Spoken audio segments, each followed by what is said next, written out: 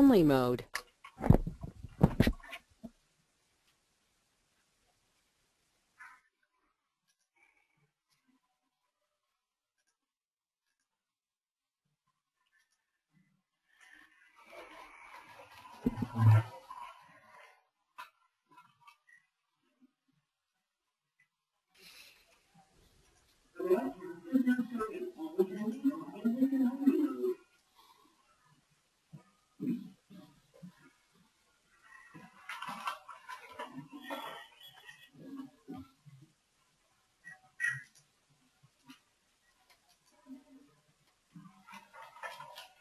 Okay, Emily, we are ready to begin. Go ahead. Okay, thank you. Good morning or good afternoon, everyone. Welcome to the Border 2020 webinar sponsored by the Sustainable Materials, Waste Management, and Clean Sites Goal 3 Border Team. We are pleased you are participating with us today. My name is Emily Pimentel, and I'm an environmental scientist at the Environmental Protection Agency San Francisco office, and I am the co-chair for the Border 2020 Goal 3 task forces for the California, Baja California, and Arizona Sonora region. Our webinar today is an introduction to the e-Stewards certification. Before I introduce our speakers today, I would like to introduce Renee from our EPA Region 6. Renee, can you say hello so we can hear your voice? Great. Thanks, Emily. Hi, my name is Renee Ballou, and I work in the Sustainable Materials Management Program with EPA Region 6 in Dallas. And we'd like to thank you for joining us on this webinar. This is our second webinar in a series of webinars we're doing on e-waste. Say welcome, and we hope you find these webinars informative and useful. Thanks, Emily. Thank you, Renee. Thank you. Before we start our webinar, I would like to share a few logistics instructions with you, and then I would like to tell you a little bit about our Border 2020 program and how the electronics management fits into our Goal 3 objective.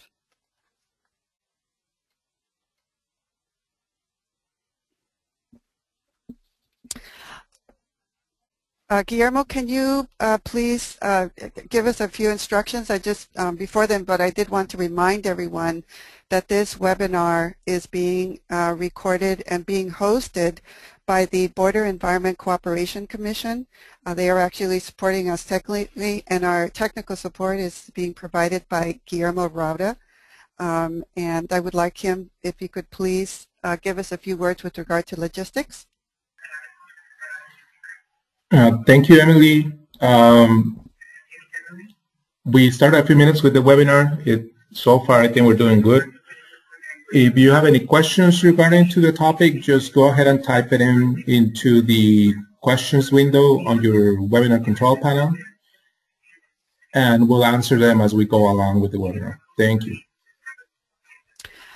So I'd just like to remind everyone that we actually have two concurrent webinars. We have a webinar where our presenters will be speaking in Spanish, and in the back offices we have a concurrent webinar where we have a translator translating the presentation by our English speakers. So all the individuals who are participating in Spanish will be able to state their questions in Spanish, and our translators will translate them into English. They can also type in their questions or comments into the chat box in Spanish, and our translators will share them with us in English so that we can all communicate. So thank you for that support, Guillermo.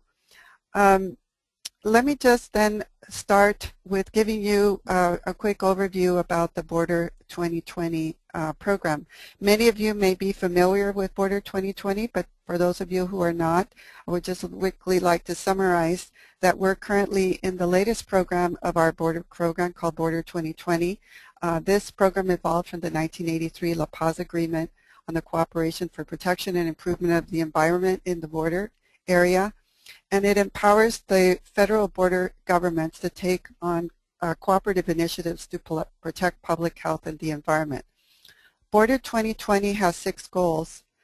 with objectives to address air, water, land, emergency preparedness, and environmental compliance and stewardship. It's a bottom-up, regionally oriented program focused on measurable results. Our work today focuses on Goal 3, the land goal, if you will. In the last Border 2020 program, we included work such as cleaning up 12 million tires border-wide, cleaning up sites such as the Metales y Derivados site, an abandoned lead smelter. And we also put on a number of e-waste collection events where we started getting information with regard to promoting awareness with regard to the problem in the border region. Border 2020 Goal 3 is formally called Sustainable Materials Waste Management and Clean Sites. What we wanted to do under this program is really start talking about sustainable materials, which is a systems approach to using and reusing materials more productively over their life cycle. It represents a change in how our society thinks about the use of natural resources and environmental protection.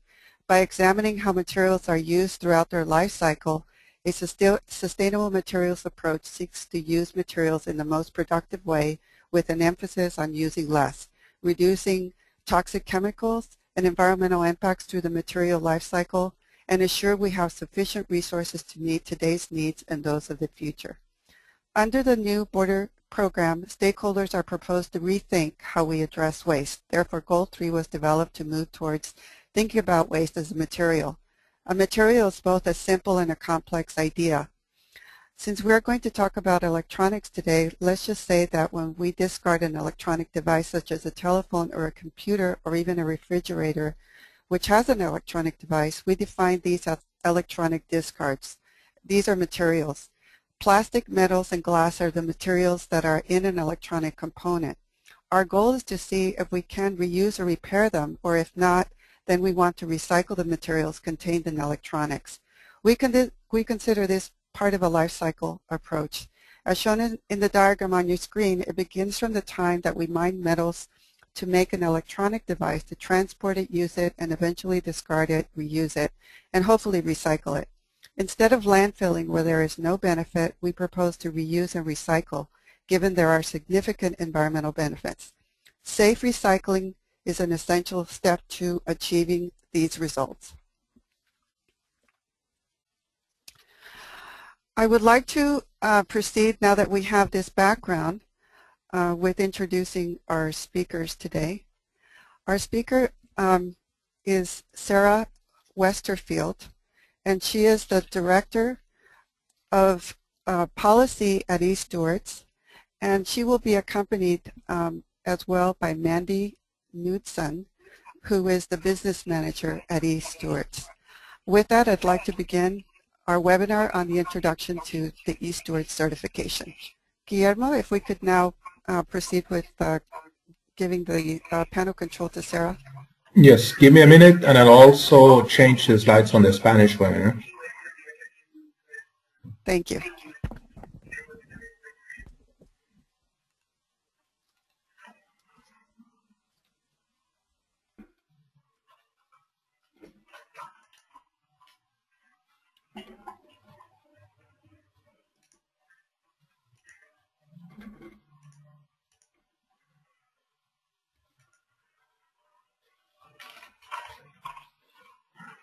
Okay, Sarah, we can see your slides, and we also have the slides showing on the Spanish side, the Spanish webinar, sorry, so we may begin when you decide to do so. Very good. Thanks, Guillermo. Welcome to all of you.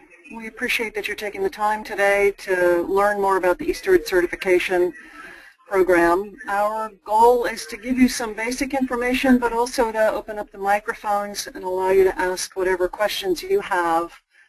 We've set it up so that there are 2 question periods, sort of in the middle and then again at the end, and we hope that you'll either, again, put your questions in the chat box or raise your hand, which you can do over in the control panel, and ask your question verbally so we can have more of a dialogue.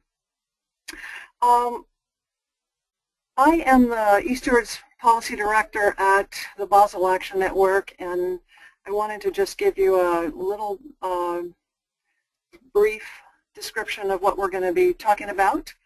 So the agenda overview. Actually, before I begin, I'd like to interrupt myself and give a large thanks to the translators. I think they have by far the hardest job of all, and we will try to speak slowly and clearly. And please, to the translators, please interrupt us if you have any needs that we can support. So today what we're going to talk about is why the e-Stewards certification program was created in the first place a couple of years ago, and also give you a little bit of a sense of what makes the e-Stewards certification program different than others out there in the marketplace. And then we'll spend a little bit of time looking at the specifics of the standard. Of course, that's a very big question, and we don't have time to go into a lot of detail. And I also wanted to offer you, for those of you who are not familiar with environmental management systems, a little bit of a chance to understand more about what an environmental management system is, if you're new to that. And then again, questions for 15 minutes or so. And then I'll turn over the program to Mandy Knudsen, my colleague. She'll introduce herself and give you some information about the market drivers that are actually expanding the e-Stewards program, and then the real steps of what you can do to move towards certification, so the real kind of step-by-step process. And then we've got just a few slides at the end that Mandy will present about the fact that we've got two different versions of the standard available right now and how to figure out which one you ought to move towards if you choose to get e-Stewards certified. Just a tiny bit of background on me. I've been with the Basel Action Network for the past 12 years and working on nothing but e-waste for that period of time. We had planned to have Jim Puckett, our executive director, presenting the first few slides. Because of the snowstorm last week, it has completely shifted around his schedule as people were not able to fly in as planned last week, and so I'll be presenting his slides. And then after Mandy, we have Greg Swan's name. Greg will not be able to join us this week because he's now witnessing an audit. He's our quality control person overseeing all the certification bodies and auditors to ensure that we've got a consistent quality in the whole certification realm. So let me move into the real content here about why we, this nonprofit organization, decided to create a certification program. And I have this persistent window that would like to interfere here, but let's get that out of the way. Our program was created by the Basel Action Network, our organization, which is a nonprofit public interest group that is committed to global environmental justice. Our work is based on a United Nations treaty called the Basel Convention, which is a treaty that restricts international trade in hazardous waste. And we as an organization work on the two largest hazardous waste streams that are currently being traded internationally. And those two waste streams are electronic waste, of course, but also obsolete ships, so huge ships that are no longer wanted, and they get run up on the beaches in India and Bangladesh and are having profound impacts in those countries.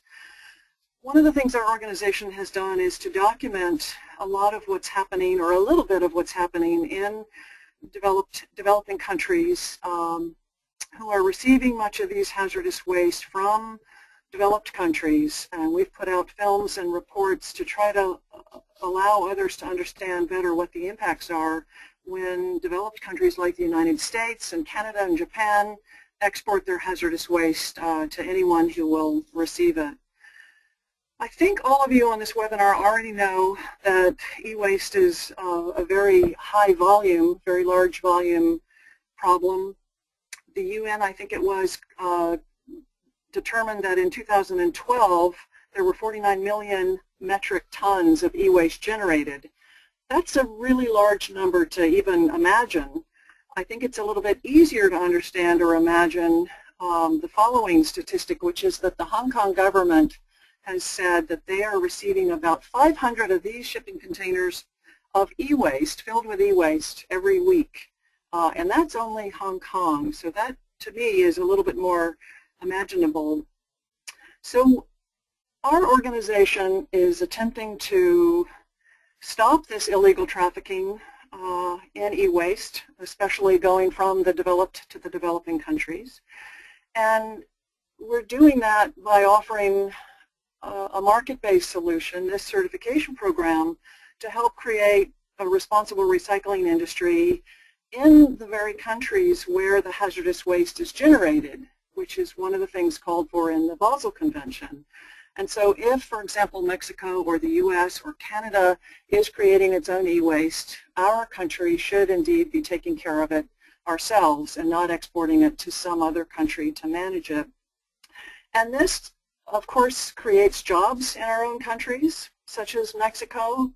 It also protects the global environment from toxics, and which we know are usually ending up in the poorest communities that have the least amount of environmental and occupational protections. So we created this certification program after documenting the unfortunate impacts in at least a couple of areas or corners of the world that are having absolutely profound impacts on both human health and the environment. Our very first expose was in Guiyu, China in 2001. In December of 2001, we went to China, to this area in southeast China where they were breaking open CRTs and also burning this waste stream. Some of you may know that burning electronic waste is the worst thing we can do with this waste stream because it creates additional toxins in the form of halogenated dioxins and furans, which are invisible and tasteless and odorless. So, but that is very commonly done still to this day in order to retrieve some of the metals that are inside the wires, or heating up circuit boards that have circuits on it. In 2005, so 4 years later, we had heard that a reaction to our original film called Exporting Harm, we heard a response from many saying, oh, we just need to send our equipment for reuse, and that way we'll be helping to bridge the digital divide. So we put out a film called Digital Dump in 2005, documenting what was happening in Lagos, Nigeria. A couple of years later, we went to Ghana, and there documented their burning fields, which were near their open markets where they were selling produce and cattle were grazing. And then we went back to Guiyu, China in 2008 to find that this very primitive management of e-waste was still occurring, but now the materials were carefully bagged up. The government was requiring that they essentially hide the e-waste so that photographers wouldn't be able to identify it as e-waste. And they moved the open fires into these long burning houses that they built. Of course, inside there's still open fires, but now there's even more occupational exposure. And of course, all of this going up in smoke, including these halogenated furans. Back in 2012, so just a couple of years ago now, we went back to Guangzhou, China. This is e-waste plastics. You probably recognize this. Women sorting. Many of the plastics recycling facilities in China will, in order to identify what type of plastic, will take a little cigarette lighter and burn a corner of the broken plastic in order to identify what type of plastic it is in order to carefully sort it. That kind of exposure is really profound. Also, we went back to China again a third time in 2013, this past June, and many of you may know that the water table there is very high, which means that the drinking water is very easily contaminated. Many of you know, I think, that there are heavy metals in this waste stream which are immortal. They never disappear. So when lead and cadmium and other heavy metals, mercury, end up in the soil and the air and the water, they never go away. They are elements that persist forever. In this area, we still found that there was a huge amount of heating up circuit boards over a pool of molten lead, the melted lead solder, in order to pull off circuits to send them into the counterfeit circuit market.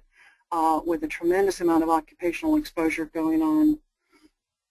And after we did our first film, Exporting Harm, some universities came in to do studies on the health impacts, and they tested children in this region called Guiu and found that 88% of the children had lead poisoning. I think many of you know that if children are exposed to lead during a window of time during their early life, they end up with permanent brain damage.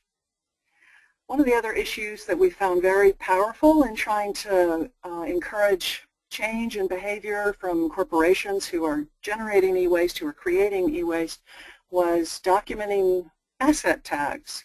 And that proved to be a very powerful motivator.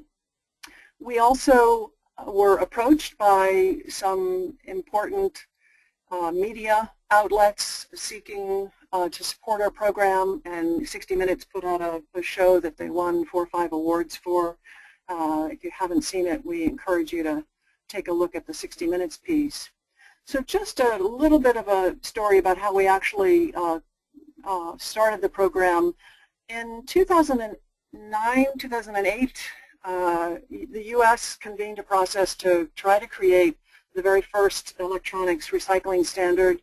And BAN, our organization, was part of that development team, very intensely involved for 2.5 years. And near the end of that time, the rest of the group decided to go ahead and move forward with a field test of the draft standard, knowing that it would violate the Basel Convention, which is the basis for our work. And so at that point, we had to walk away from the process. We did not want to put our name behind a process that would knowingly violate the Basel Convention. And we decided to create our own program. And it was also after the R2 standard came out that we received funding from 14 recyclers, one of them was a smelter, asking us as the environmental community to please develop a higher standard with a very rigorous auditing program. And so I'm just going to share with you a few slides here about what differentiates our program out there globally, really. And one is, as you know, that it is owned by and still run by a nonprofit public interest group that is very committed to environmental justice. This notion that all people deserve clean air, clean water, regardless, and clean jobs, regardless of socioeconomic status or ethnic or race. It is imperative that everyone has that same access to clean, essential natural services. We also have a very rigorous oversight program. We mentioned Greg Swan earlier, who is very actively overseeing all the certification bodies to make sure that no matter who you choose, if you decide to get certified, that you can trust that your certification body is doing their job and is meeting a baseline or better set of requirements. Our program has the e-Stewards Leadership Council, which is a multi-stakeholder group that advises us on how to guide the certification program. That group is comprised of recyclers like you, your customers, so corporate and government waste generators, also other nonprofits, and they advise the whole program. Another unique element is our whole certification and accreditation program. I think you know that the ISO 14001, the global standard for environmental management systems, is fully integrated into our standard. It is the framework in which we put all the additional e-Stewards requirement. If someone could mute their audio, I think it would help cut out background sounds for others. What that means is that because ISO is a requirement, we also require all of our auditors to already be trained in ISO 14001. And then they have that as a baseline coming into our program. Then they have to be retrained in order to learn e-Stewards and continually update that e-Stewards training. In addition to that, we have some standards for the certification bodies which go above and beyond the global rules for CBs because we want to make sure that we've got the authority to kick a certification body out of the program if they're really not meeting our requirements. So who's eligible to become certified? This is an important piece that differentiates us as well. Obviously, recyclers and refurbishers, refineries, those who are actually processing e-waste are the ones who are eligible for certification, because that means an auditor can walk in and see that you've got trained workers, you've got workstations set up, you've got systems in place that are visible and documented, and that the auditors can truly audit. The folks who are not actually processing e-waste and are not eligible for a program would include brokers who simply set up the transaction, the logistics companies, the truckers, or folks who are just collecting and not doing any real processing. A fairly recent change in policies for us, or that's been better articulated anyway, is a requirement that if you own more than one facility, then your whole corporation, all of your facilities that are recycling e-waste have to become e-Stewards certified within one country. And the reason for that, if you look at that from your customer's perspective, we want your customers to be able to recognize your brand name and trust that any facility that has your brand name is going to be e-Stewards certified. We also give you 18 months after your initial site certification in which to get all of your facilities certified. And that's regardless of brand, and even if you have subsidiaries who are also processing e-waste. So just to summarize here, we have now it's an 82-page standard with a lot of clarity. The auditors love it because it's very clear. You know, it includes ISO 14001. It has an absolute ban on e-Stewards, certified e-Stewards, exporting the hazardous materials to developing countries for any reason. Does not include tested working equipment going for reuse, by the way. And this is consistent with existing international law, the Basel Convention, and the definitions found in the Basel Convention. Our standard also restricts the toxic materials from being managed by prisoners who tend to be disempowered as a group, and also disallows most of the hazardous materials going to solid waste landfills or incinerators. And one of the other things that we feel very strongly about is protecting workers in the workplace. We're quite concerned. We know of many very committed, very responsible recyclers who are trying their best to protect workers but aren't even aware of some of the hazards that are occurring. For example, the chemicals in the plastics. And of course we require tracking of the e-waste and a total materials balance accounting, which has to do with reconciling your incoming material with your outgoing material. So let's look at the standard itself. I think you know that there are currently two versions of the standard. Our original version was published back in July of 2009, and it's officially still in use. We're in this transition period right now between version 1 of the standard and version 2, which was published on November 1st of just this past year, this past fall. And this version 2, right now we're training auditors to the new standard. And so in February and March, once they're all trained, you'll be able to get choose version 2 as the standard that you would like to be audited at. Both of these standards are available, including a free version at the e-Stewards.org website. Just so you know, the e-Stewards standard has been written by a multi-stakeholder process. Version 2 actually took us 2.5 years of a multi-stakeholder process with extensive dialogue with primarily recyclers, but also a lot of specialists or experts in, for example, battery recycling and data security recycling and those sorts of things. So the whole process, of course, is seeking a standard that is really representing where the leaders would like to be so that their customers have their needs met. I think you know already that when you get an e-Stewards audit, you're actually being simultaneously certified to both ISO 14001 and e-Stewards all in one set of audits, which Mandy will tell you more about. Again, I've got just a couple of slides here about what is an EMS, what's an environmental management system, and this is the global standard that really has 3 core elements. One is to prevent pollution, Another is to provide you with a system or a systematic way of ensuring that you're in compliance with laws and any other commitments that you make as a company. For example, e-Stewards or R2 or ISO 9001. And also that you have a commitment to continual improvement. So you may not be able to solve all your problems this year, but you have a process for working and developing and continually improving your entire operations. So the purpose of an EMS really is to provide that kind of systematic framework for you to improve and really lower your environmental risks. We have added into it health and safety as well.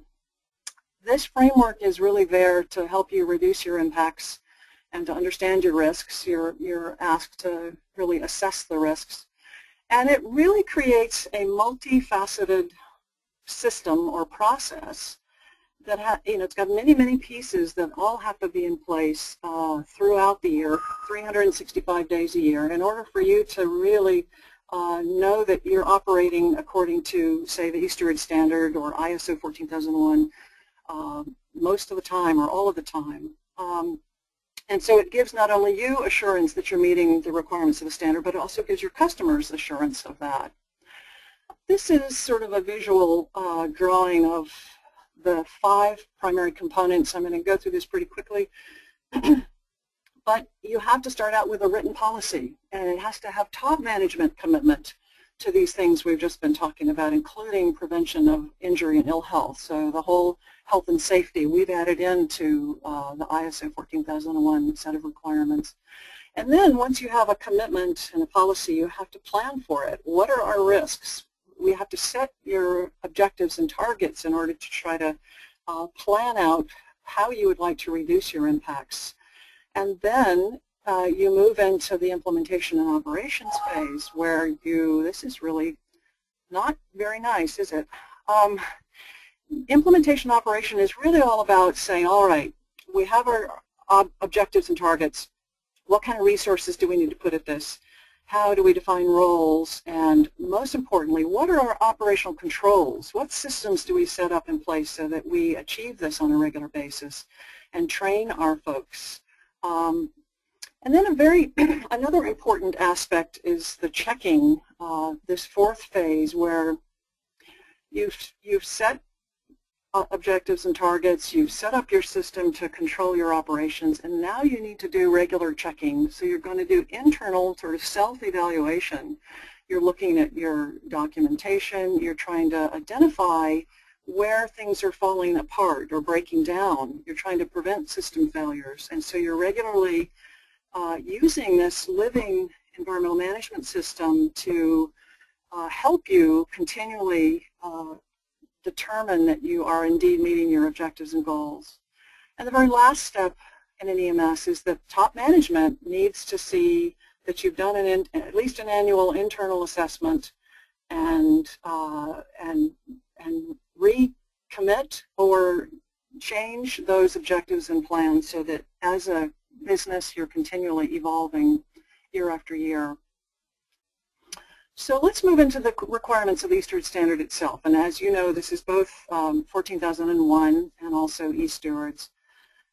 There are many defined terms in the standard, as you can imagine. I want to just talk about one of those defined terms today because I'll be using it on, as we talk a little bit more. This definition of hazardous e-waste is based on the Basel definition. As you know already, I'm sure, there are some elements or some parts of the e-waste stream that are not hazardous, but of course there are some that are hazardous. Based on the Basel Convention, the e-Stewards program has determined that anything that has a CRT, a circuit board, mercury, most batteries, also the polychlorinated biphenyls and asbestos, or anything that fails the toxic characteristics leaching procedure, and if they're destined for Sarah, I'm sorry. Sarah, this is yes. Guillermo. I'm going to have to interrupt you for a minute. Just a minute. All right. There seems to be an issue with our Spanish session. Let me just reconnect the audio, and then we'll continue. Just Very give good. me a I'll minute. wait for you, Guillermo. Okay, thank you.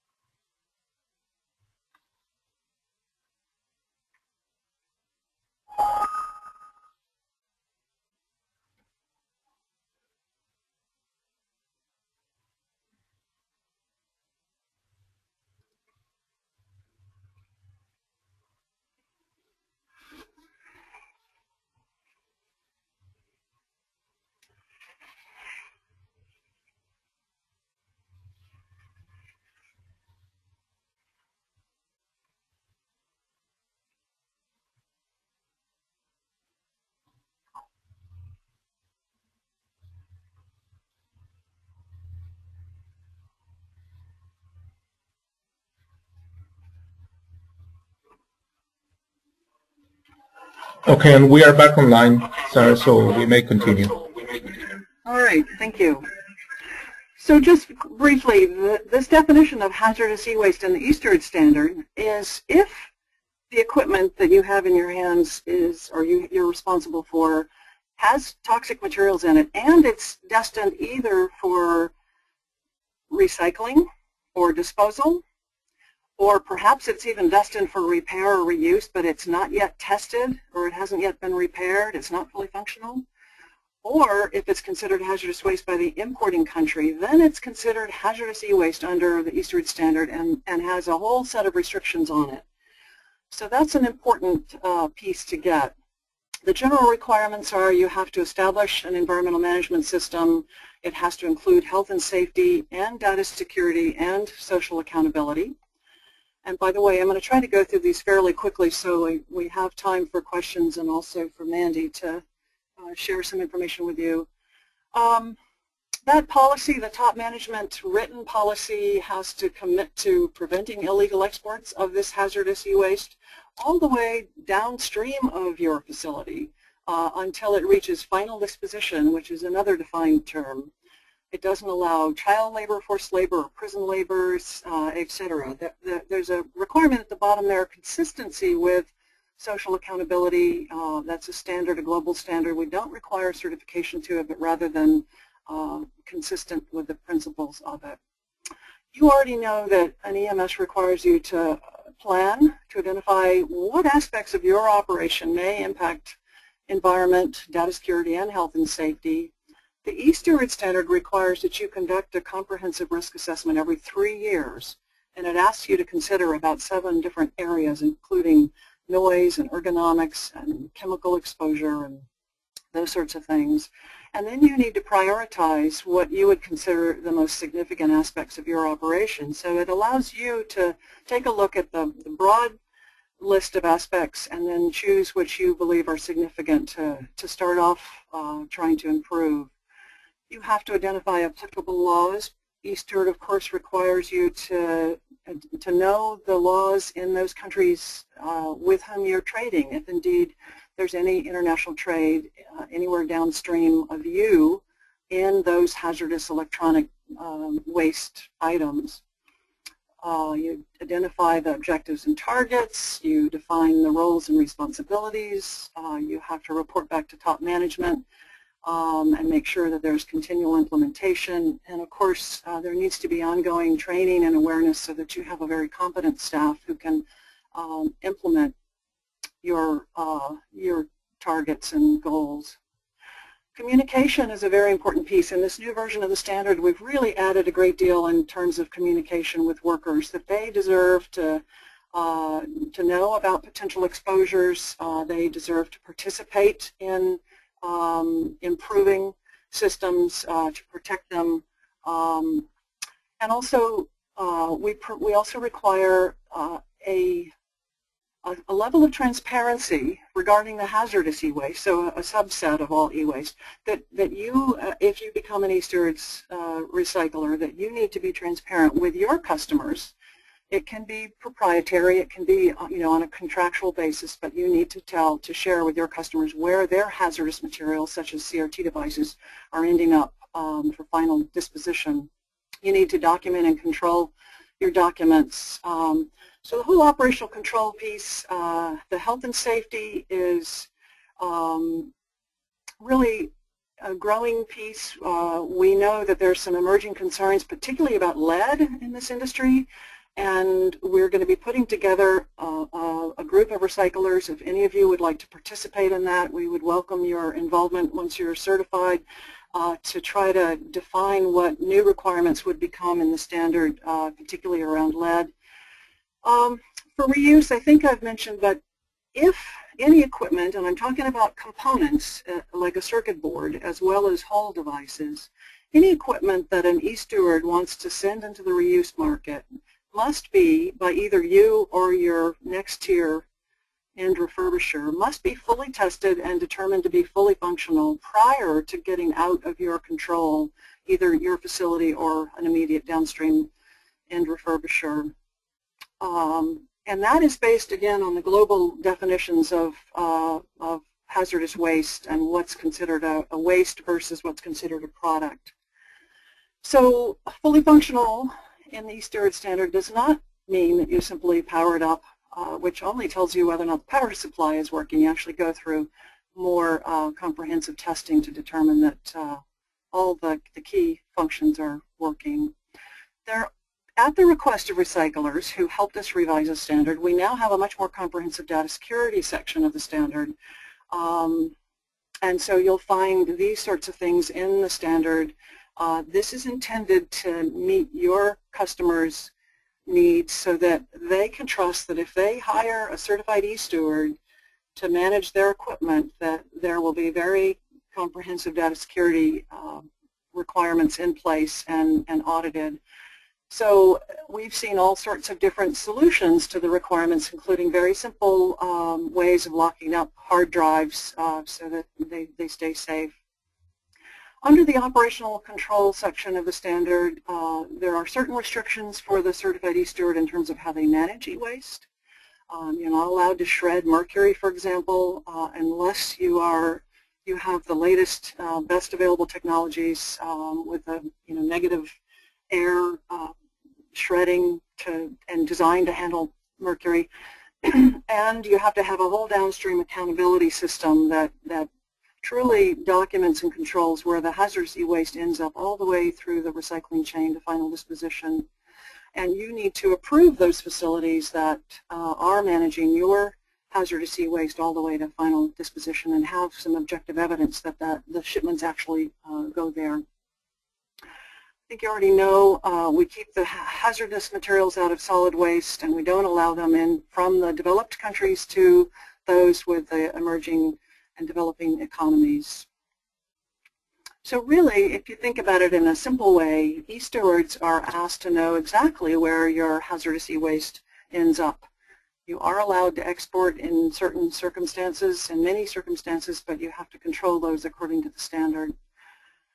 One of the other phases, requirements in the ISO 14001 standard, is that you have to be prepared for emergencies and be able to respond. You have to have a certain level of insurance depending on what kind of operation you're running, what kind of risks you have on site.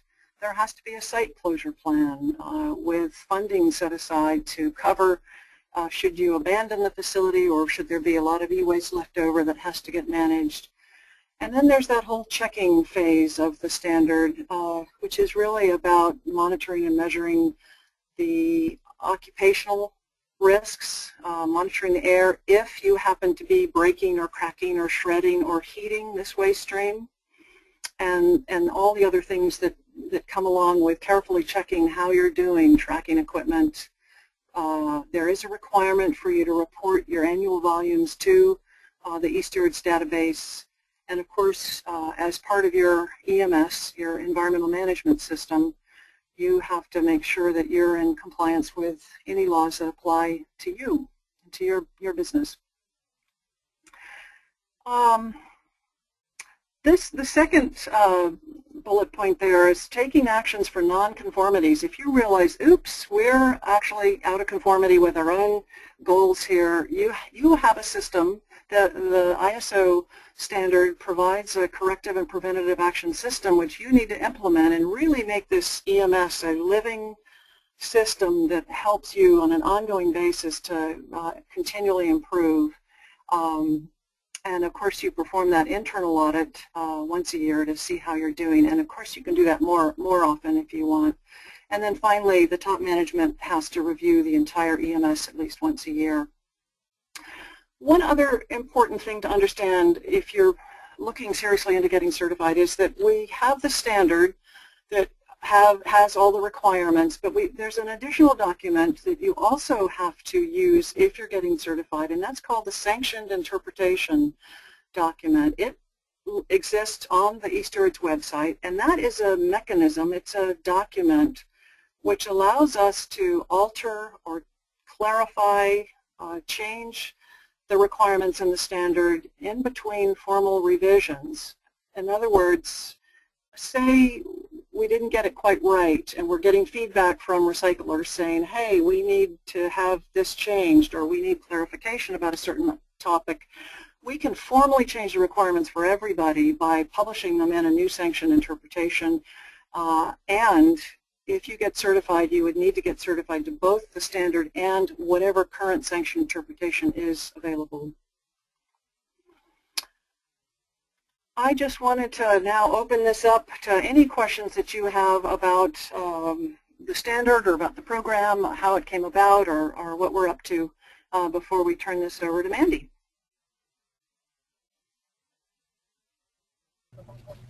This is Renee, and I just want to encourage our participants to, please put any questions in the chat box or raise a hand and let us know if you have a question.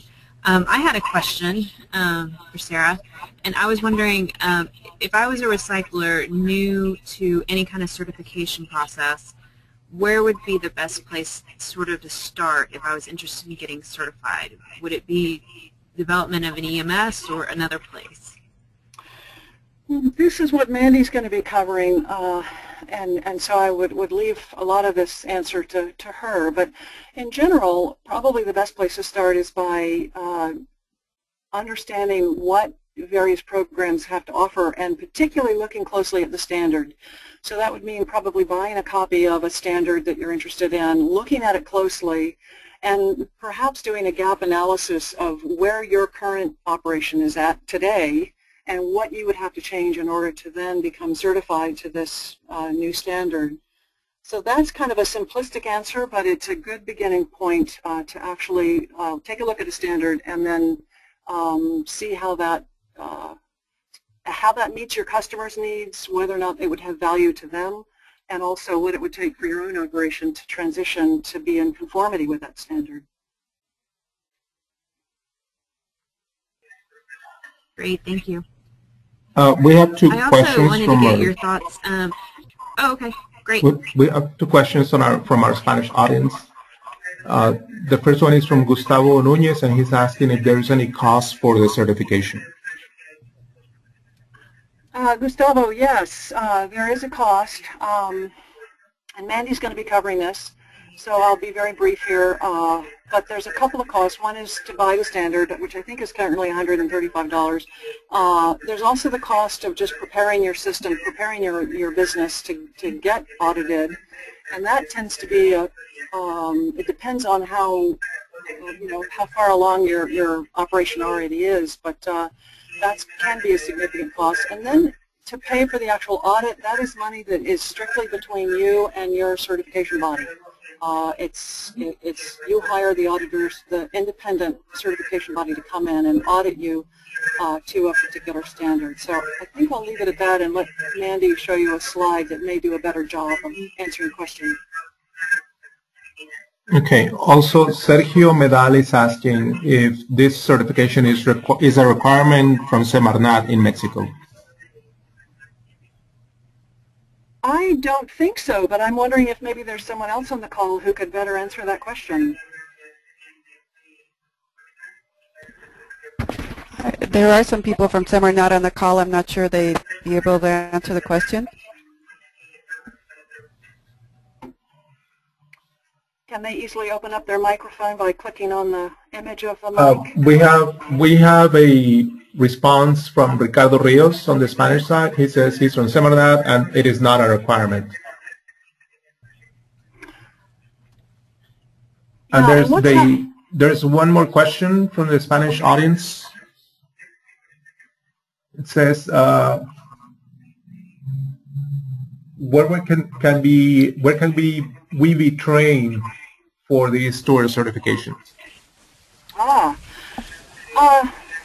Our organization has hired a professional training company called SAI Global to develop and present trainings, and right now we have only trainings available for the auditors themselves.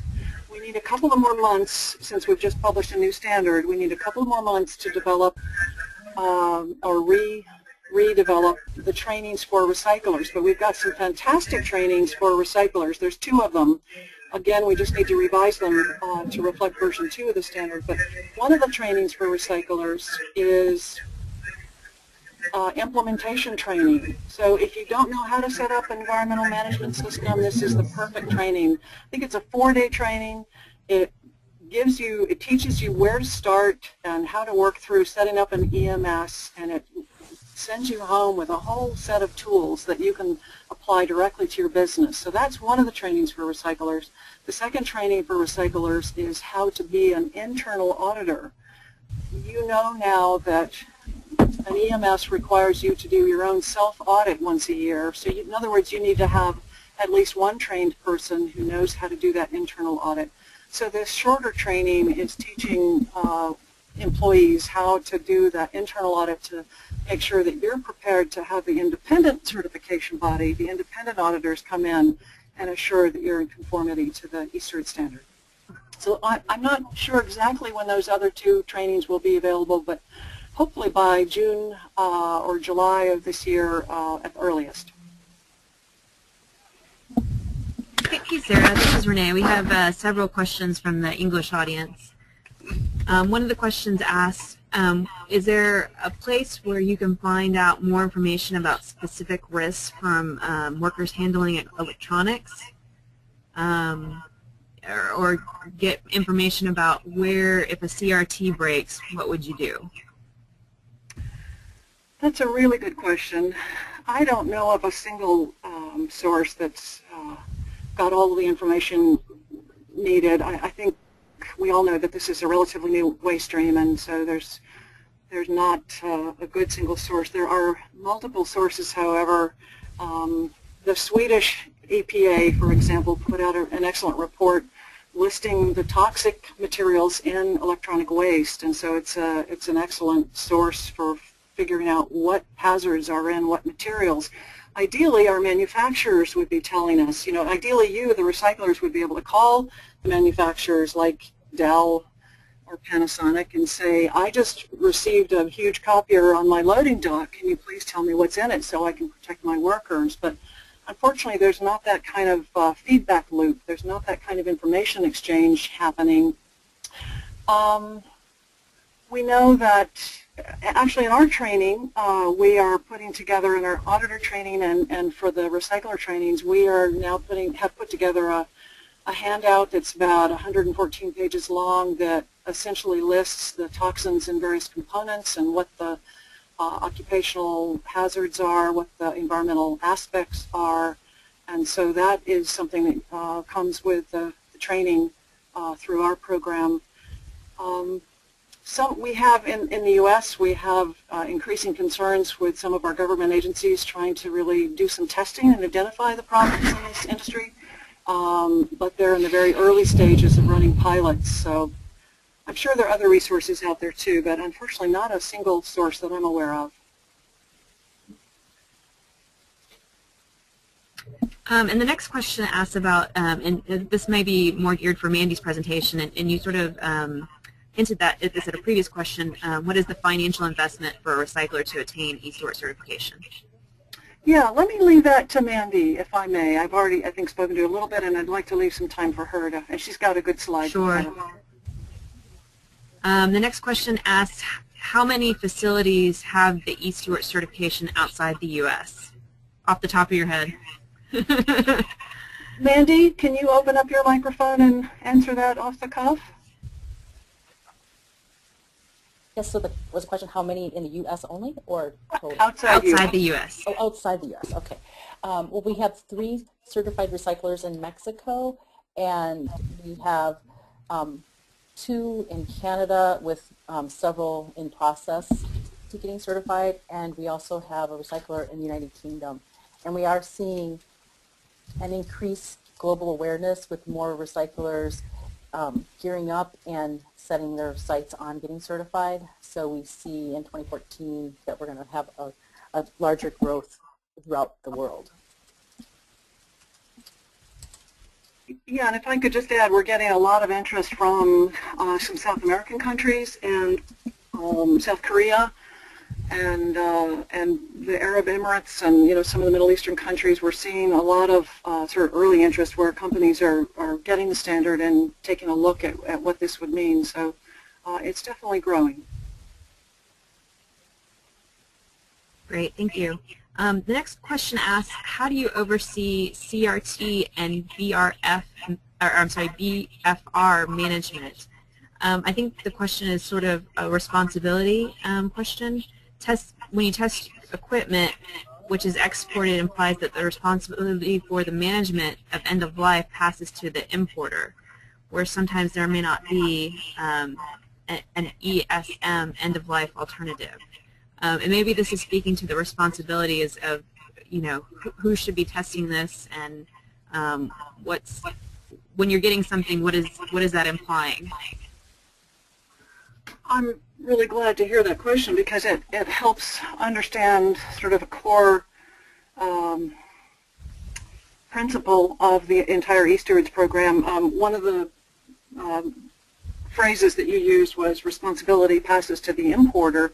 What's really crucial to know in this program is that the way the e-Stewards standard is written is to place responsibility on the certified e-steward for the hazardous e-waste. So remember, we're talking about a subset of equipment, but it certainly covers CRT devices and the CRT glass. But replaces responsibility on the e-Stewards recycler for those hazardous materials all the way until there's either no more processing and the materials have been fully separated into separate, lead or copper or steel or glass, or they're going to disposal, or if it's equipment going for reuse, they've been tested and they're fully functional. So again, an e-steward would never be allowed to pass responsibility for the hazardous material on to an importing business without knowing that the trade is legal and that they're being managed in an approved facility and that it's not in violation of the Basel Convention. So this is a really important piece, and the e-steward either has to do the testing themselves, they have to know what they're managing, what materials they're managing, or they can outsource that down one tier.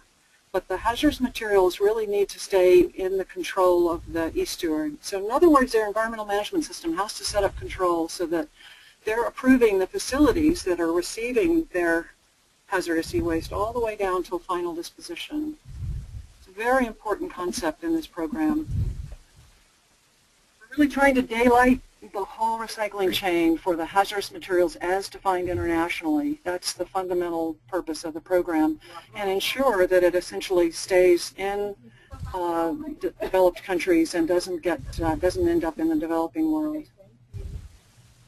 Thank you. We have several more questions, and I just wanted to maybe take a few more, and then we can get to Mandy's part of the presentation. But this question's from our Spanish audience.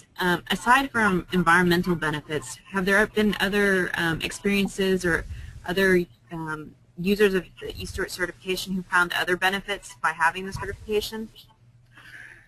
Absolutely.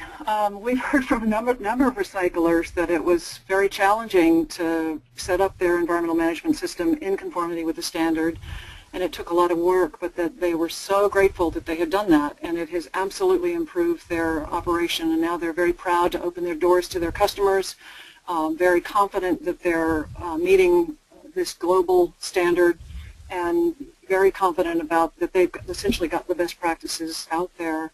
And in addition to environmental impacts, reducing environmental impacts, it also, our standard, of course, very much focuses on the health and safety of workers and the surrounding community, and it also very much focuses on the data security, which tends to be the #1 concern of customers.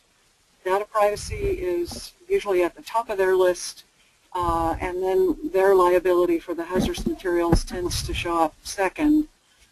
So we've heard from many companies that they have found this to be just tremendously valuable in terms of improving their own operations, not just for environmental reasons, but occupational health and safety and data security and also social justice.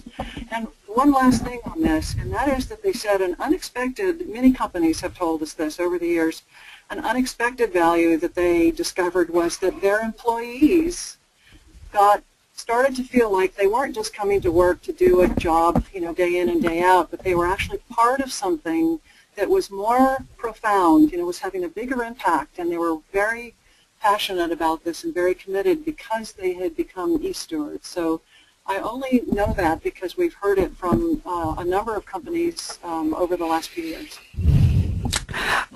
Sarah, this is Emily. I'm wondering if Renee, if we could also answer this one question before we move on. This question is, most electronic waste from big maquiladoras in Mexico is managed through intermediate waste management companies, not the final recycler. Does e-Steward cover certification for these intermediate management systems? I'm not sure I understand the scenario. I think I do, so let me see if I can answer this carefully. Any company that is actually processing e-waste is free to choose to become e-Steward certified. So whether they're an intermediary company or they're a sort of a downstream processor who's receiving perhaps e-waste that's already been separated or dismantled, any of those companies would be free to become certified if they are the ones actually processing e-waste to one extent or another. And so I think the answer to the question is that yes, these intermediary companies would absolutely be able to become e-Steward certified. And in fact, there are benefits to using either upstream or downstream e-Stewards, other certified e-Stewards, as your business partners, because that means you will have less due diligence to perform because you know that that other facility is also getting audited and they are committing to meeting the same standard. So I believe the answer to that question is yes, if I understood the scenario correctly.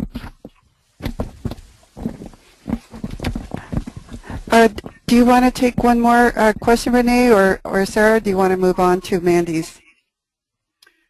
Well, Mandy, you have about 20 slides, and we want to save at least another 15 minutes for questions. Why don't we take one more and then cut it off, and if folks will just hold their questions or go ahead and put them in the chat box, we can tackle them at the very end.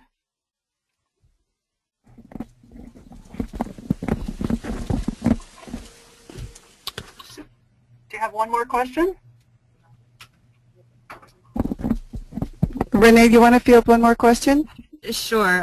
Another question that came up is CRT management and how difficult that can be even in the U.S. Can you maybe speak to maybe how are there potential options, or is the market changing that would make it a little bit easier to recycle CRTs or use them differently? Can you speak to that any? Yes, and I'm sorry I didn't answer that earlier. I think we all know that the CRT glass is becoming a bigger and bigger problem as there's fewer and fewer options for using that CRT glass. So most of the furnaces around the world that were manufacturing new CRTs using the old CRT glass are now shut down as we all move to flat screens. And so there is this very serious problem of leaded glass. It's not only leaded glass, but it's also, much of it has the phosphors, that white powder on the inside of the face plates that can easily contain cadmium and as well as some rare earth metals.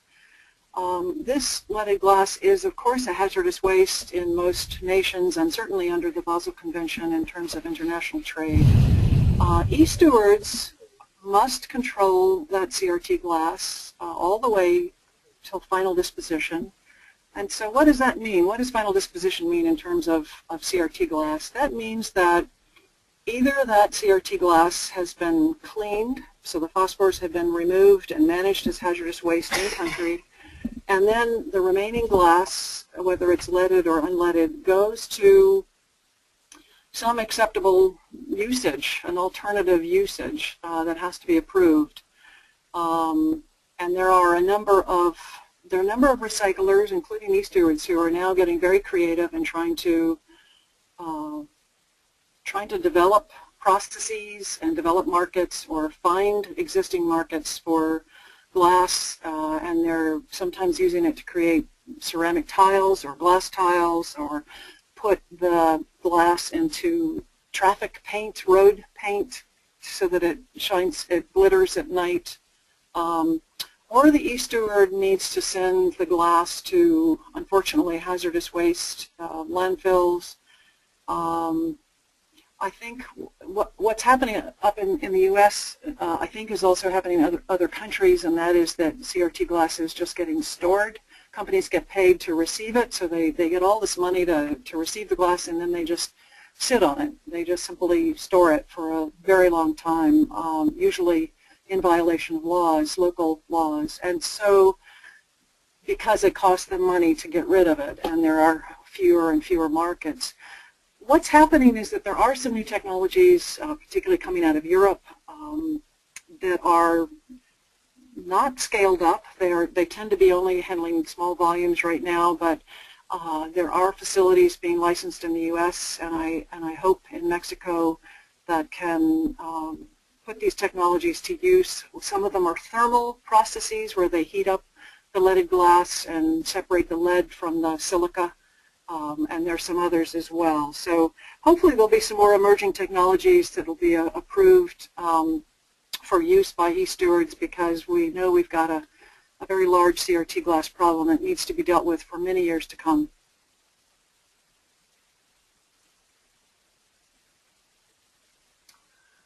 All right, well, I think we should move over to Mandy at this point, so that we've got time for some more questions at the end. Mandy, I would like to ask you to introduce yourself and take it away.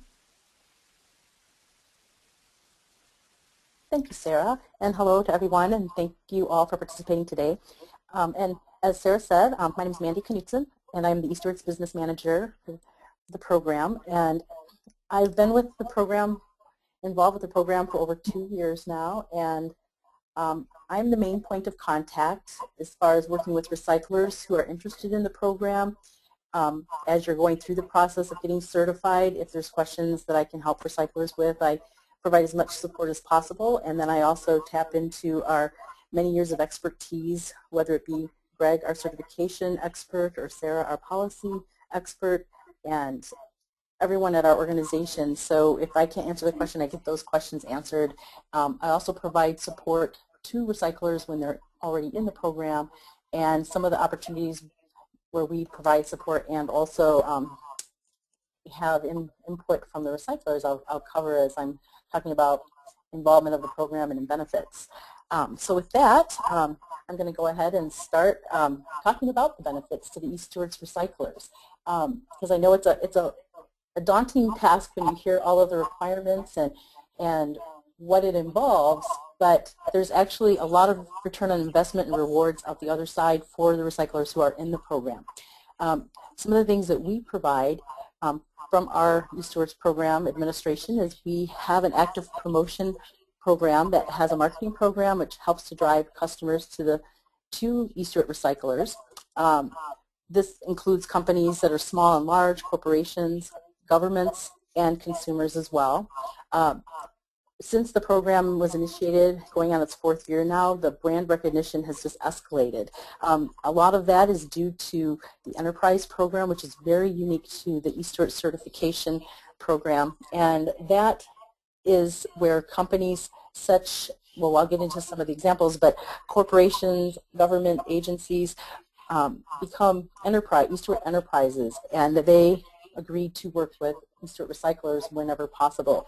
And we are very excited and eager to create more enterprise e-Steward enterprises in Mexico and in all of North America, and keep growing that program internationally. And so we encourage our e-Steward recyclers to work with us, and if they have customers that they would like us to help them bring into the program as their customers and can explain the benefits of being, for instance, an e-Steward enterprise, that can help solidify customers for our recyclers as well as grow the program from both sides, the enterprise program as well as the e-Steward recycling program. We also provide support through traditional media, social media, and other types of support as far as marketing collateral and that type of thing. So next slide, please. So more customers are demanding the e-Stewards recycling certification by their recyclers, and a lot of this is because of the work that Basel Action Network, the ban advocacy, increases awareness through the exposés that Sarah was talking about earlier. Some of the exposés have been done with like CBS and other programs, and it's creating a demand at a global level, and it's making customers, your potential customers, realize how important it is for them to make sure that the recyclers they are using are doing the right thing, and that they're willing to go through this certification third-party audit to show this in their entire downstream. So that gives your potential customers confidence that their data is secure, that the recycling e-waste will not end up in developing countries, harming the environment or humans. So we also increase what your customers are wanting by staying on top of international presence and at UN conferences and knowing what the international laws are changing, because they are changing all the time. It's a very dynamic industry. So the Basel Action Network side is having this presence, staying on top of it so that we can keep our e-Steward recyclers informed so that they can proactively change as industry standards and laws and things shift and change. Because we always want to make sure our recyclers, are aware of these changes so that they can always remain compliant and ensure that to their customers. And again, the enterprise program, this is a form of voting, of customers voting with their wallets, and we proactively sell this program to increase awareness for recyclers. And next slide, please. We also have, Sarah mentioned earlier, we have the support of over 70 environmental organizations such as Greenpeace, Sierra Club, and the National Resource Defense Council, just to name a few. But from the beginning, they have been huge advocates and supporters of our program because they care about the environment, and they have aligned with us and support our standards because we align with international laws and the Basel Convention. Next slide. And also the enterprise program, we have 79 and growing companies, and some of them are international companies such as LG, Samsung, Alcoa. We have many large banks, like I mentioned, cities and states and governments, and we definitely want to keep growing that presence and would love to have more in Mexico. So next. And this is just another list of some of the enterprises that are currently in our program. On the e-Stewards website, you can see the complete list and how, who's all involved with the program. Next. So I'm going to go ahead and start with just the steps to getting certified. And next. So there's 10, this is an overview, so there's 10 basic steps, and all of these steps can be found on our website. So at any time after this webinar, if you have questions, you can always contact me, or you can go to our website to get even more details. Go ahead and go to the next slide. But the very first thing that would be important to do would be to either purchase the standard or at least look at the review version of the standard. Keep in mind the review version does not include the full ISO 14001 language. It's been paraphrased, and we have to do that because we do not own the license agreement for the ISO 14001, and our agreement with them is to charge a fee that we pass along to the ISO license holder. So we do have the review version, though, that can give you a really good idea of what the standard is all about and what requirements are. And that, like I said, is free on our website. And the e-Stewards, one of the reasons that we include the ISO 14001 is because it is available worldwide. It's highly recognized worldwide, which makes it really a huge asset to the recyclers, as well as to have a globally recognized environmental management system that includes ISO 14001. Next. So the next thing that you would want to do is to get quotes from accredited third-party certifying bodies. We have currently 3 certifying bodies that are accredited to do e-Stewards certification audits, and they are listed on our website. And these audits, these quotes, you know, I always recommend getting a quote from all 3, and we are going to have another one added in the near future, so we will have 4 certifying bodies. It's a good idea to get quotes from all of them because they may have different auditors available that are, you know, there may be some that have more Spanish speaking, we may have more options, and you want to make sure you get the quotes from all of them to see if there's a difference in cost and which ones are going to work most with your business model. So the next thing you want to do is evaluate costs. I'm going to go into more details in that. And then after that, you want to contract with the certifying body of choice once you've decided that you're ready to move forward. And when you contract, you are eligible to be listed on the e-Stewards website to show that you are contracted in process for certification. Once you're on the website, there is a website standard policy that you need to, you know, reach certain stages of the certification process. But once you're on the website, we make sure that you're set up so that you're going to be able to do that within a 6 to 12 month period. And I can talk more about that. But and there is also an initiation fee that you pay to the e-Stewards program, and it's based on a sliding scale. That way it makes it affordable for all size recycling companies. So the next slide will tell us about evaluating the cost in a little more detail. As Sarah mentioned, we have 2 versions of the standard available at this time. However, we highly recommend, if you're just starting the process, that you would just work with version 2, because there is a timeline that I'll be talking about, that this window of time that version 1 is only going to be available for. Like I said, we do have a fee for these full standards, and version 2 is $195. There's the internal development costs, and this would be for setting up your environmental management system to make sure it's in conformance with the e-Stewards standard, internal training of your employees. Some companies decide to hire a consultant, and there would be costs involved with consultant fees, and that's a internal decision that companies make. And also, like I mentioned, there is a one-time initiation fee, and we have an annual marketing licensing fee.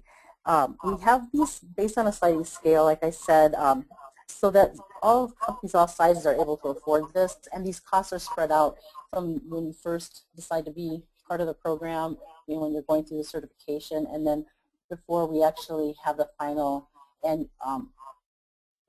certification issued, that's when you would pay the annual licensing fee. So since that time period, is spread out over time, that spreads those costs out for the recycler. And then the other cost will be the on-site audit and certification costs paid to the certification body. And since this is a third-party certification, you would need to get those quotes from them.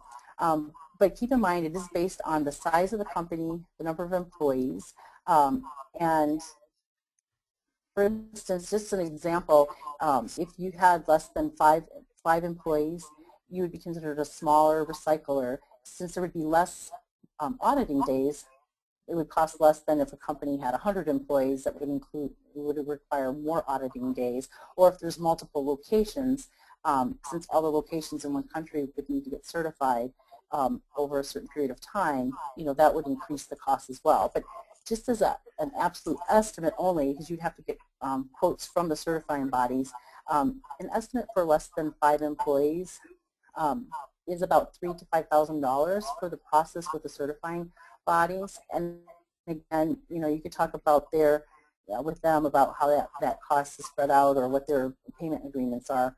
But that just kind of gives you an idea of what the auditing cost would be.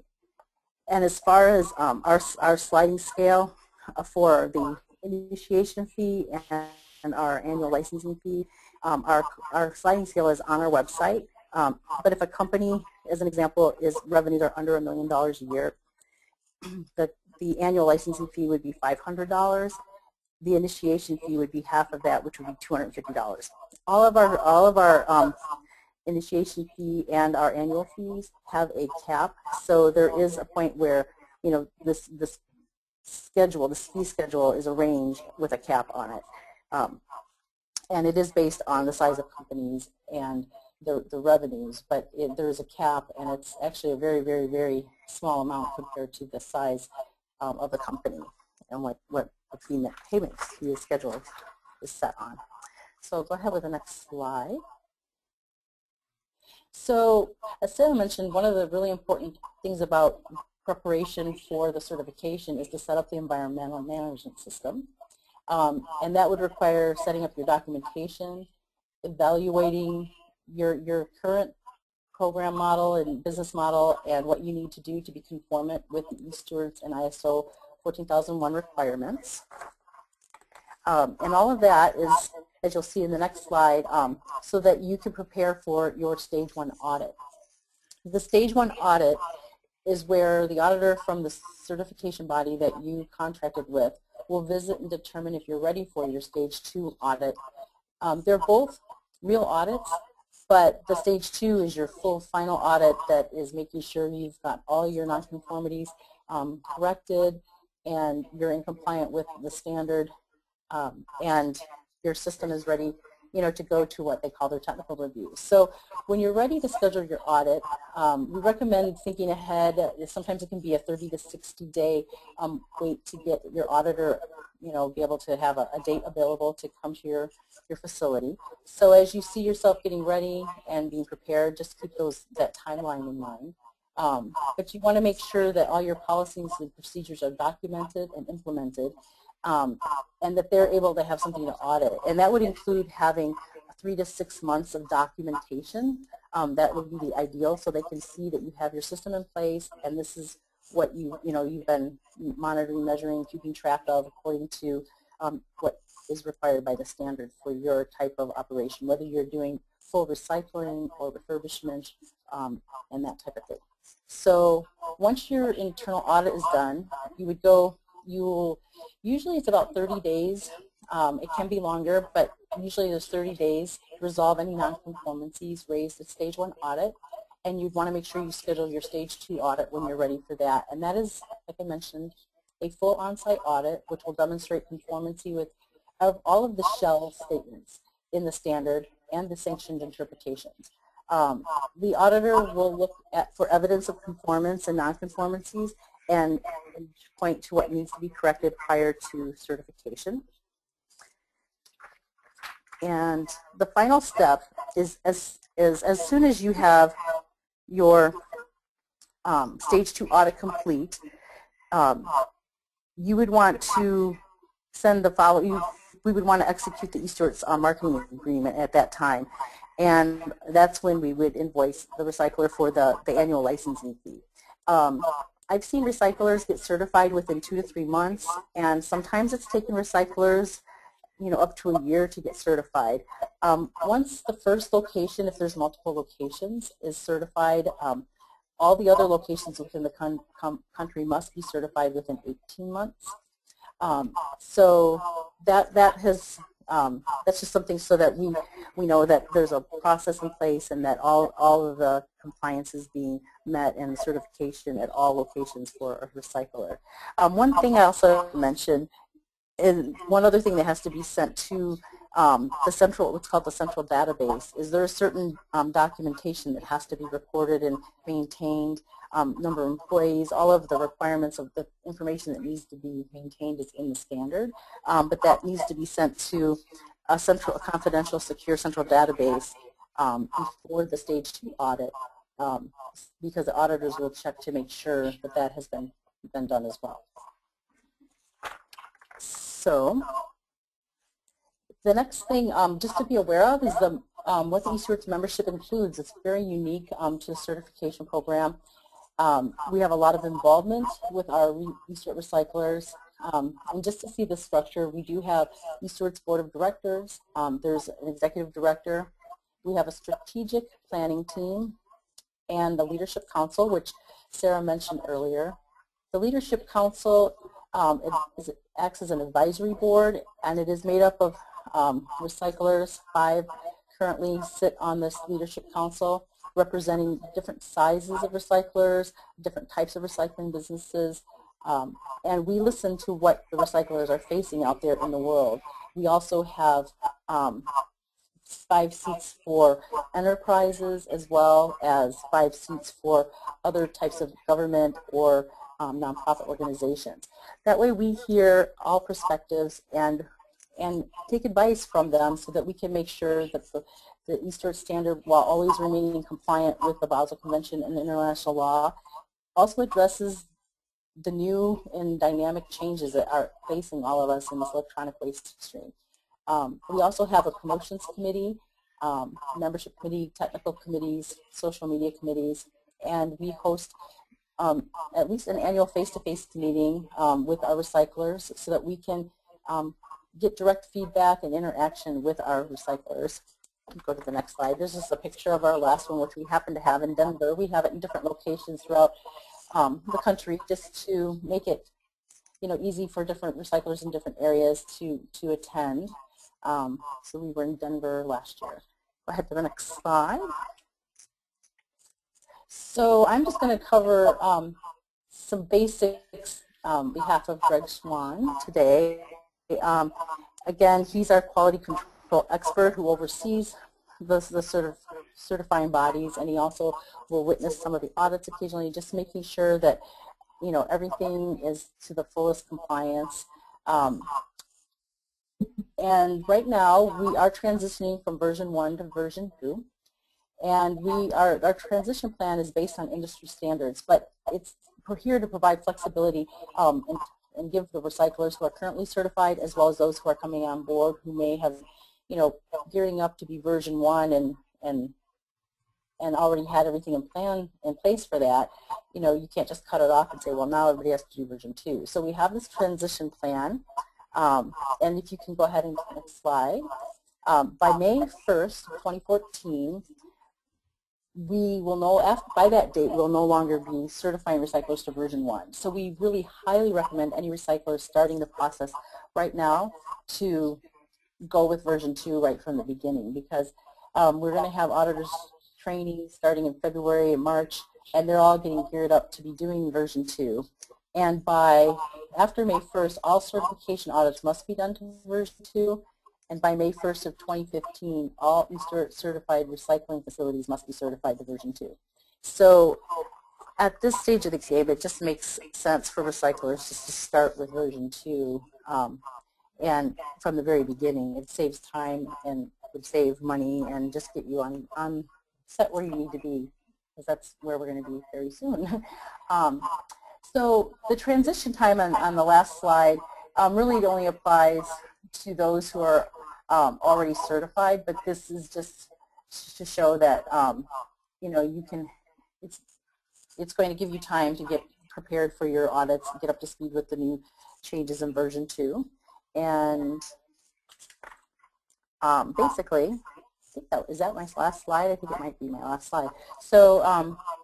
And one of the things that we're very happy to do is support the recyclers as they're going through this process. Anything that we can help with, answer questions, and provide support with is what we do and why we're here. Oh, we have another timetable slide. So this just shows, just kind of put it in a easy chart. Audits to version 1 between now and January is the only thing available since the auditors didn't start training until February. And then both can be certified to, again, February through May 1st of 2014, but as of May 1st of 2014, and no more version 1, and so starting from this May, we'll start doing only version 2. So that is covering everything I have as far as an overview. If anyone has any other questions that I can answer, I'd be happy to. Or any questions about anything that Sarah spoke about, any of the programs we offer, or the support that we supply as e-Stewards administrators. And this is Sarah. If I could just add, if anyone has questions about the e-Stewards Enterprise program, which would be for your customers, we also have Mike Enberg on the line who could answer questions about the Enterprise program. So what questions do you all have about anything related to e-Stewards certification? Thanks, Sarah. This is Renee. There was a question from our Spanish audience about the audit process.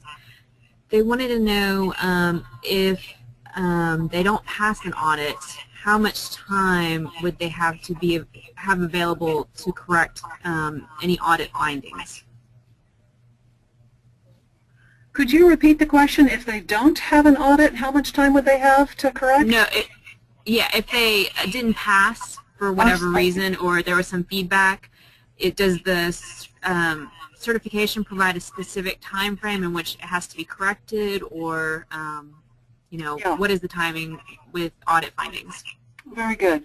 So let's say you have your stage 1 audit, which is really a chance for the auditor to determine that you're ready for stage 2, that you've got all your systems in place, all your records in place. The auditor comes back and does your stage 2 audit, which might last for a few days, and at the end of that audit says, oops, you've got some nonconformities here and there. Typically, the certification body will give their client 60 to 90 days to correct the nonconformity. And although there is some flexibility there, and so they will be very explicit about where the operation is out of conformity. They will work with you to try to make sure that you bring it into conformity, which you must do prior to the certification body. What happens next actually is that the auditors who've been working with you then go back to their certification body, their headquarters, and they say, we believe that all the nonconformities have been resolved or closed, and that this company is indeed operating in conformity with the e-Stewards standard, and make a recommendation to their headquarters that that certification body does certify the company. So generally 60 to 90 days to try to resolve nonconformities, but there is some flexibility in there. Great, thank you. Another question from our Spanish audience. If a company is processing multiple waste streams, can the certification process still apply to them, or would it just apply to the electronics portion of their process operations, or how would that work? The standard is only intended to apply to the electronic waste stream, and you'll see in the title of the standard that it's for electronic waste. So it's not designed for other waste streams like auto shredding companies. It would not be appropriate necessarily for that. And so if a company, for example, has a building over here that's doing e-waste and another building over there that's doing automobile shredding, it's only their e-waste operation that would be eligible to become certified. And when they sign a licensing agreement with VAN, it would only be that part of their operation that would fall under the licensing agreement. So I hope that answers the question. Great, thank you. Another question from our Spanish audience. Can an environmental management system apply to other sectors besides, people that process electronics? The question was asking about the educational sector. Yes, absolutely. The ISO 14001 standard, written by nations around the world, was created in order to apply essentially to any sector. And therefore, it is fairly generic. In other words, it has no minimum. It has no minimum performance requirements because it's written for all industries, and including educational sectors. It doesn't have any kind of minimum requirements. For example, it doesn't say you can't dump lead into rivers or soil. Because it simply is a management system standard that says you have to plan, you have to set up your operation controls, you have to check and monitor, and then you have to evaluate how you're doing and continually improve. So yes, ISO 14001 is used really in any sector, but that's why we have added many very specific requirements for this industry, where we've defined the terms and we've restricted activities specifically for the electronic waste stream, because ISO 14001 does not do that. So it's very generic, but it's a good solid management system standard that's of course widely used around the world.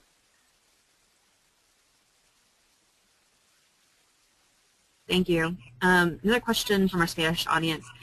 If a company is already certified ISO 14000, would they have to redo that as part of the e-Stewards certification process? Would their ISO 14000 be re-audited? No. We've set up this program so that if a company is already ISO 14001 certified, they need to negotiate with the certification body that they choose in order for them to recognize their existing certification and hopefully reduce the cost for the audit, because theoretically if one certification body recognizes and respects the work of another certification body, they should not have to re-audit the ISO 14001. Now that's only good for a year. The e-Stewards and the ISO 14001 audit cycles last for 3 years, and so if a company has a current certification to 14001, it would automatically have to get a surveillance audit or a re-audit a year later. And in that case, for the second cycle, the second year, the e-Stewards certification body would be performing the full surveillance audit at that point. But initially, you can expect, but you will need to negotiate with your certification body to honor the certification that you already have if it's current, and if the certification body is accredited, you should expect a discount on your audit costs. Great, thank you. Another certification question. The question asks, can I apply directly for the version 2 certification, or do I need to have version 1 first? You can absolutely should aim for version 2 certification and forget about version 1, which is about to become obsolete. I mean, after May 1st of this year, all audits need to be conducted against version 2 of the standard.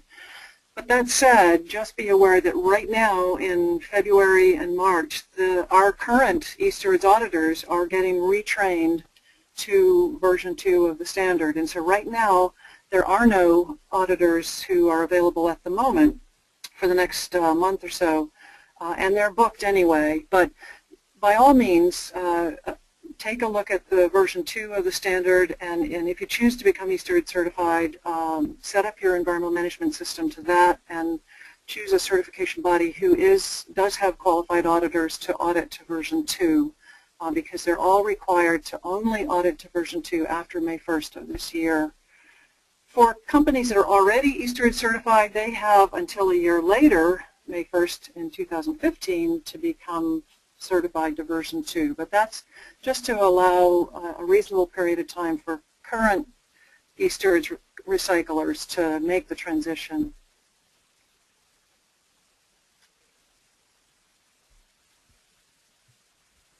Great, thanks. I'm not sure I understand the next question, but I'll do my best. Okay.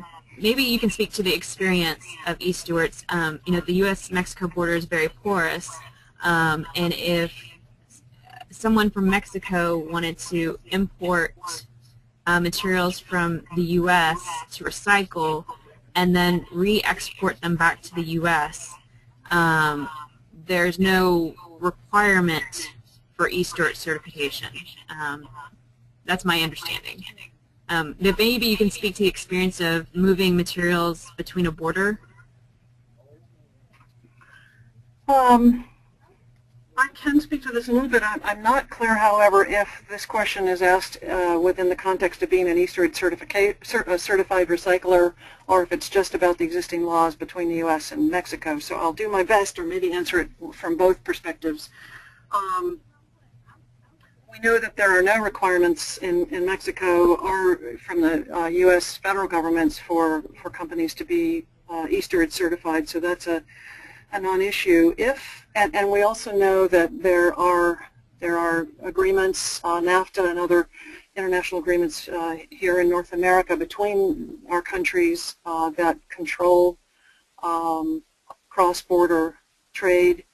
We also know that Mexico and the United States are both members of the Organization for Economic and Cooperative Development, the OECD, which is a group of about 34 of the most developed countries in the world that have their own trade agreement for trade in hazardous waste, as well as other things. But so that OECD treaty, which both Mexico and U.S. have ratified, does indeed control or it should control, if it were fully enforced, it would control the transboundary movement, the cross-border movement between the United States and Mexico, as well as NAFTA, the North American Free Trade Agreement. And so there's a lot of details there that I don't think we have time to get into, but essentially equipment or hazardous material can go from the United States into Mexico and then could be exported back to the United States, but it would all have to occur within the context of those treaties and those agreements. So there are restrictions. Typically, both governments, as in federal governments, both federal governments have to be involved, and agencies, the competent authority in each country has to approve the cross-border movement of something that's considered hazardous waste in order to be in compliance with these laws. So that's kind of it in a nutshell. And I hope I answered that question to your satisfaction. Well, it's a good shot. Thank you. Another question came in. Where can the version 2 certification be found for purchasing? That is on our e-Stewards.org website. So that would be e-stewards.org. And on that website, if you look at the bar across the top, there will be one option, which is e-Stewards certification, which has a drop-down menu, and in that you'll be able to go directly to the e-Stewards standard. And as Mandy mentioned earlier, there's two versions there. You can buy the full official version, which is what you have to get certified to, or you can download the free version, which paraphrases the ISO standard. Since we're not allowed to just give it away for free, we had to license the use of ISO. So both the free version and the full official version are available at e-Stewards.org. Great, thank you. And one last question. Do you know of any European countries that require e-Stewards certification? No, or maybe certification in general? Europe is has done a lot of work on this. First of all, let me say that Europe has ratified the Basel Convention, and they're doing a really good job relative to the United States, at least, in controlling their exports of hazardous electronic waste. So within that legal framework, Europe has also passed a law many of you probably know about called the WE Directive, which requires manufacturers to take back their products free of charge and make it convenient for all of us consumers. And so because they were requiring the manufacturers to take back their products, they also moved forward with creating a standard, which was called WE-LABEX. It's an acronym. And that standard, the WE-LABEX standard, is now being shifted into a little bit more of a formal standard, which I think will be required for all of the 29 European countries to use for these programs run by the manufacturers.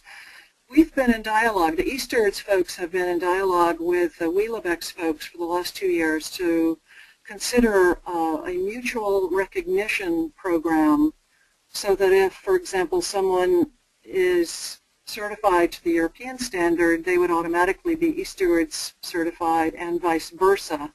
If someone were an e-Stewards certified company, they would be considered to be in conformance with the European standard. That is not yet in place. Again, there are discussions. We were needing them to have an accredited certification system like we do to make sure that the auditing is very rigorous and that is going to be put in place in the near future. So we'll see how that dialogue goes. But Europe has their own standard based on their very strong laws, but nonetheless, we're seeing some European countries asking to become, or I should say recyclers in some European countries asking to become certified because their customers are asking for it.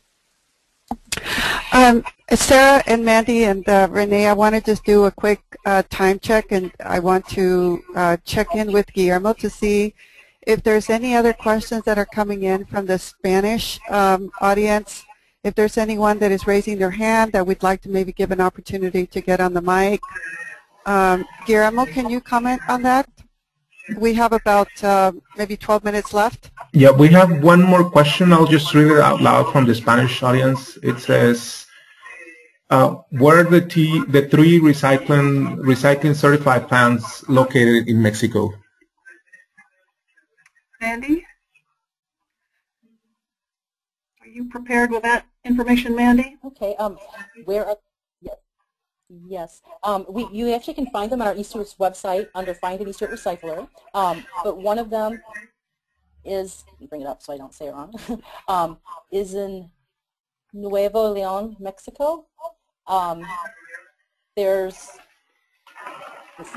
also Guadalajara, and then we have some that are in process that are in closer to Mexico City. So that's where the locations are at this time. Guillermo and Renee and Emily, if we have a few minutes left, I would like to invite my colleague Mike input about the enterprise program. Would that be possible? Guillermo? Yes, that is possible. Okay. Do you want to take maybe 2 or 3 minutes to do that? And so Mike, if you could just introduce yourself and then, yeah, thank you. I've just unmuted myself. I hope it's working. Thank you, Sarah. Yep. We can hear you. This is good. That's a good first step. This is Mike here at e-Stewards, and I'm responsible for the enterprise program that is getting companies and governments and institutions to prefer to use e-Stewards recyclers, building demand in the marketplace and educating the marketplace about why they should choose to use e-Stewards recyclers, which ultimately means that there is more business for recyclers that certify to the e-Stewards standard. And we are, as Mandy mentioned, we are keenly interested in adding companies based in Mexico to the enterprise program, companies that would be able to say that they are responsible with their electronics disposition and choose to look for opportunities to use e-Stewards recyclers. That benefits the entire e-Stewards community by raising the level of visibility of the e-Stewards program among your potential customers, and we think directly benefits e-Stewards recyclers in driving business to those recyclers. We're growing the enterprise program. It need not be only Fortune 500 or large corporations that become enterprises. Any company of any size or any institution or any governmental body can become an e-Stewards enterprise, and all of them working together help drive business to you, the recyclers. That's the quick brief on the enterprise program, and of course I welcome any questions about how the program works. Enterprises do receive resources and marketing from us that publicly applaud their decision to choose to use e-Stewards recyclers. We also deliver to enterprises photos and videos and information that they can use to communicate to their customers or their shareholders that they have decided to be responsible with their electronics. So there are distinct, tangible rewards for companies choosing to be e-Stewards enterprises. There is a cost to be an e-Stewards enterprise. It runs from $250 US a year to $5,000 a year based on the size of the company. Please let me know if you have any questions, and I'll turn it back over to you, Sarah. Thanks. And Renee or Emily? Well, yes, I was going to say that one of the questions that came from the Spanish audience is, besides the environmental benefits, which would be the main incentive for recyclers to get certified? And I'm wondering, Mike, if you could please talk about some of the larger businesses that have taken it on themselves, given that there aren't necessarily any environmental regulations that require you to get certified. But what have been the motivation for these large businesses? And maybe you could comment on some examples of the large businesses that have taken it upon themselves to choose to be certified. And I'm wondering if you could, one of the companies that was listed, for example, was Staples, and maybe you could walk us through what does it mean for them to be certified? Yes, so a clarification. With the e-Stewards Enterprise Program, that is how we work with companies that are not processing electronic waste. It's not a certification.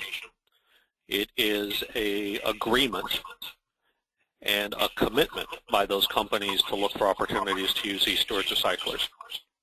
So those companies like Staples or Boeing or Wells Fargo or Bank of America don't go through the same certification as does a recycler, but they do make a formal commitment to look for opportunities to use e-Stewards recyclers. The reason why they make that commitment and the reason why they choose to use e-Stewards recyclers can vary from a company's overall commitment to being a good corporate citizen and doing the right thing with hazardous electronic waste, to essentially risk mitigation, to lower their risk when they choose to use a responsible recycler. Many companies do so because they want to make sure that their assets are not irresponsibly managed, which can damage those companies' reputations and their brand. Staples is a good example of a company that both chooses to use e-Stewards recyclers because they have made, as part of their business plan, being as sustainable and responsible as possible, and they know by using a recycler that has been certified to the e-Stewards standard that they are using one of the best recyclers, objectively proven best recyclers in the world, and thereby they limit their risk of their electronics showing up in developing countries, being burned and taken apart in irresponsible and unhealthy conditions. We look for opportunities to work with companies in a variety of ways. And so enterprises or companies that choose to use e-Stewards recyclers have a whole spectrum of reasons why they will use an e-Stewards recycler. The e-Stewards program helps educate the marketplace on all of those reasons why a company should use a recycler that's been certified to the standard. Thank you. Guillermo, is there anyone else on your end that has a question? No, we don't have any more questions, Emily. Okay. Renee, do you think we got through all the questions? Well, we have one more question, and it was, I think it's sort of a suggestion or maybe a thought. Would you recommend that border cities make a pledge to use certified recyclers? How about we let EPA answer that question? Okay. Well, let me just say that as part of this overall training, I'd like to refer people to EPA's website, where we actually provide some information on our desire to encourage, well, our encouragement in terms of businesses to get certified. Just before we close, I'll provide an email to that. Guillermo, I don't have that on the Spanish slide, so perhaps once I get to that point, you could just spell out the EPA website where individuals can get additional information with regard to EPA's website on e-waste. Basically, overall, I would applaud that. I would say that it's EPA has encouraged businesses to recycle their waste in accordance to best management practices. We have outlined the overall best management practices work, and I'm not sure if there's anyone still from EPA headquarters. I know that earlier we had Shayla Powell available on the line, but I'm not sure that she's still on. But I would like to just say that, yes, we would certainly applaud having businesses on the border get certified. Renee, would you like to add anything on that? No, I think you said it all. I mean, this is, we hope these webinars will further inform border recyclers in cities, and yeah, keep encouraging folks to either become certified recyclers or want to use certified recyclers. And I know that many of the large businesses in the United States were also encouraged as part of the United States sort of general direction and policy in that area. So there's certainly a number of very large businesses that are producers of electronic components that have made commitments to work with certified recyclers. I don't know, Mandy or Sarah or Mike, if you'd like to add anything more on that. This is Sarah. I would just simply add that if certified recyclers were indeed used along the border, it would go a long ways. I won't say guarantee because enforcement is always an issue, but it would go a very long ways towards ensuring that trade that does go across the border is done with full permission between the federal governments, and that there's documentation because the independent auditors would be coming and expecting to see verifiable evidence of legal shipments. And so 365 days a year, the auditor should be able to come in and say, I'd like to see a sample of your documents from January and June and December. And if the auditor is uncomfortable that there's a problem, they can ask to see further documentation. And then, of course, if there's a problem, they would say, we have a nonconformity here, and you're not going to be eligible for certification unless you set up a system that actually ensures legal trade. So it would help out tremendously, I think, to make sure that what does go back and forth across our borders is indeed done in full visibility and permission with both federal governments. Thank you. We've really come to the end of our time, our scheduled time for this. So I'd like to thank Sarah Westerfield and Mandy Knudsen and the e-Stewards folks, Mike Enberg, for participating in our seminar. Guillermo, if you could please post the last slide, which just shows the websites. We will be posting a recording of this webinar on Beck's website, which is www.cocef.org, and we will also do the same in terms of providing a link to that on EPA's Border 2020 website. The address is www.epa.gov/border2020, We will also have an opportunity to look at the questions and see if we didn't respond to all of them. But please, if you feel like some of your questions did not get answered, we'd encourage you to contact either Renee Bello. Her email address is posted on this slide, or my email address, pimentel.emily@epa.gov. I've also have shown here EPA's website, epa.gov/EPA waste/conserves/materials/e-cycling/certification, where you'll find additional information on EPA's approach or information with regard to the certifications that are available. We would, both Renee and I would like to thank you again for being part of this webinar, both our speakers and our participants.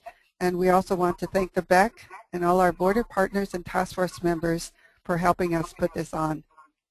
This concludes our webinar, so thank you very much, everyone. Thank you and goodbye. Thank you. Thank you.